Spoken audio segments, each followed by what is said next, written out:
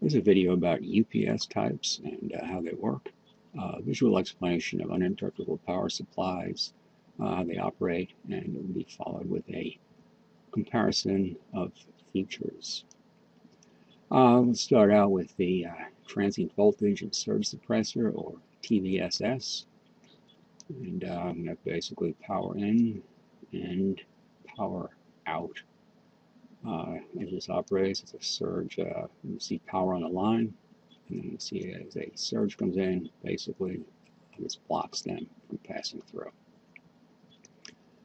Next thing we'll look at is a automatic voltage regulator.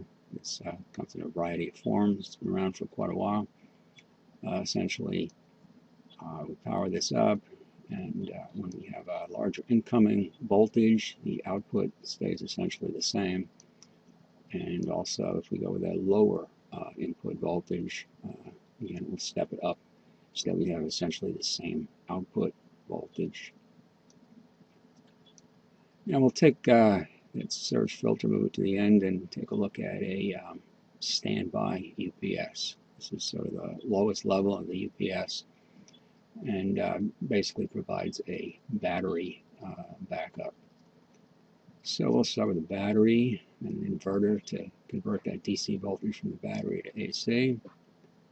Put those together. And we'll put a transfer switch in line, connect that to the converter. Put in a battery charger to charge the battery. Connect that to the power coming in, and connect that to the battery. Put in a control circuit. This will be the circuit in place where it receives voltage information from the battery.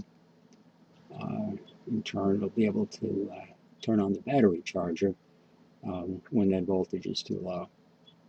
To look at the incoming line voltage, and if that voltage is out of specification for what it's supposed to be, it can activate the inverter, and also has a connection to the transfer switch, so it can transfer over to battery power. There'll be an alarm circuit, and this will be designed to tell you if something's out of whack with the system. So I'm powering this up. We'll see that we end up with power to the battery charger and going through the filter at the end and to the output. We have an alarm set right here, and it's because the battery is discharged. It needs to charge up. So we're showing a discharged battery alarm. The control circuit will turn on the battery charger, which sends power to the battery. When the battery has charged up, we'll see it sends out power to the voltage, tells the control circuit, which is able to shut off the charger. When the power goes out to this unit, we'll see that we set an alarm, and a number of things happen, but basically the control circuit turns on the inverter, flips the transfer switch, and now we have an alarm set because of the fact that there is no power on the input. So again, going back to our standby mode with a charged battery, we'll look at one more time, loss of power, and alarm signal from the control circuit and the transfer switch, and we have the power coming out. Next, we'll look at the another type of variation of the standby UPS. Move that control circuit a bit, and we'll place in an automatic voltage regulator. This gives us the line interactive type of UPS, and it's an enhancement of that standby type, in that it also it adds the features of the automatic voltage regulator so that it doesn't go into battery mode with the same narrow range of voltages. So it enhances the performance by reducing the amount of the conditions under which it would be under a battery. And the next type of UPS is the online UPS. This one uses different stages. It's quite a bit different from the way that they standby. We start out with transient suppression and filters on the input. We have a rectifier power factor correction stage, an inverter, which is what we also had with the standby UPS, and then finally an output filter. We basically connect these together. After the input filter is the rectifier. It converts to DC. That DC goes into an inverter, which in turn goes to the output filter, and it provides the output of the unit. So essentially, this works full-time running these stages. And now we add some components to that. Put a transfer switch in here, although not for the same purpose as on the standby UPS. This is basically a transfer switch that's used to transfer around the whole UPS to take it out of the circuit. We'll have a battery, a DC to DC converter, which will be hooked up to the battery, and that in turn will provide power to the inverter. We'll have a battery charger, which is hooked up to the line voltage coming in, and that of course will charge the battery. Control circuit, and that'll look at the input voltage. It'll have the ability to control the DC to DC converter, turn that on when needed. It'll check the battery voltage and the ability to turn on the battery charger to charge the battery. Then it'll look at the output voltage and have the ability to operate the transfer switch. And finally, there'll be some alarms, and the control circuit will be able to turn on those alarms. So when we power this unit up, we see that it provides power to the battery charger, which is not on. It goes through all the stages and provides voltage output.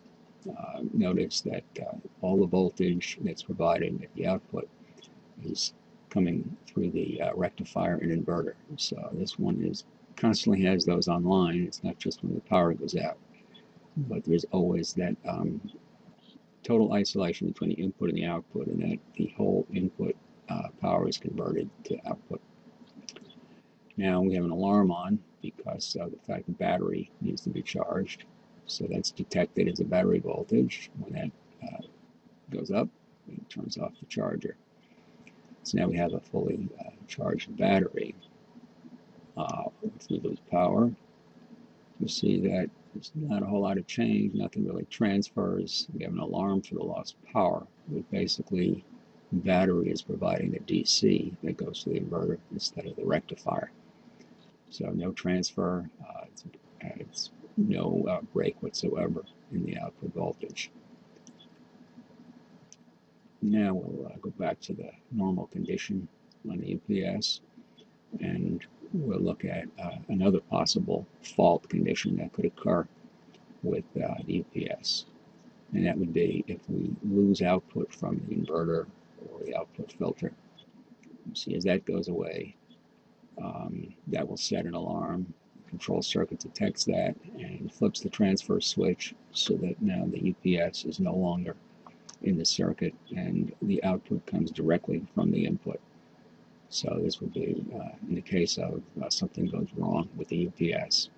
Now there is very brief delay, not enough to really be a problem, but this is where there's a transfer delay on the online UPS. The line interactive has a transfer delay on the when there's a fault on the input power. So now we'll look at a comparison of the features of these two principal types of UPS, which would be the line interactive and the online. The line interactive is very little more expensive than the standby type. So most of the ones, particularly in commercial use, are the line interactive at the lower end. The line interactive has a lower initial cost than the online. It's because it doesn't have as large components in it in terms of the rectifier, and it's not working the same amount of time. The line interactive is typically larger physical size. Online would usually be somewhat smaller. Line Interactive operates at a higher efficiency because of the fact that most of the time the inverter doesn't have to operate. And so it can charge the batteries up and then provide very little power consumption from the unit itself. It's just passing the power through. Because of the fact that it's doing less during normal operation, it produces less heat as part of that efficiency. However, since the Line Interactive has not quite the range of input voltages that it can handle, typically the Line Interactive might go from 90 to 140 volts that it can regulate the power and still produce, say, a nominal 120 if it were operating normally at that range. And the online may go as low as 60 and up to 150, 160. There are less circumstances for the online to actually be going into batteries. And so batteries are under less stress, so typically there's longer battery life on the online, and that can actually make up totally from the difference in the initial cost. As we said, the Line Interactive would spend more time in the battery than the online. Probably the principal downside of the Line Interactive would be that a UPS is sometimes required to deal with legacy equipment issues. Modern electronic equipment, computer equipment, is able to handle brief outages, has a reasonable input power factor, and doesn't require the kind of power conditioning that the older equipment did. So if you had older equipment, you can have problems both with the operation from line voltage fluctuations that are totally isolated with the online UPS, and also that equipment can cause power factor issues with the utility, with the power that's coming in to the building. So the online can totally isolate that legacy equipment and prevent problems both in the building and problems with the equipment itself. So this would be sort of a comparison. Line Interactive is typically found in 5 kVA and under. Online is available in those sizes, but beyond that, the online is more common UPS.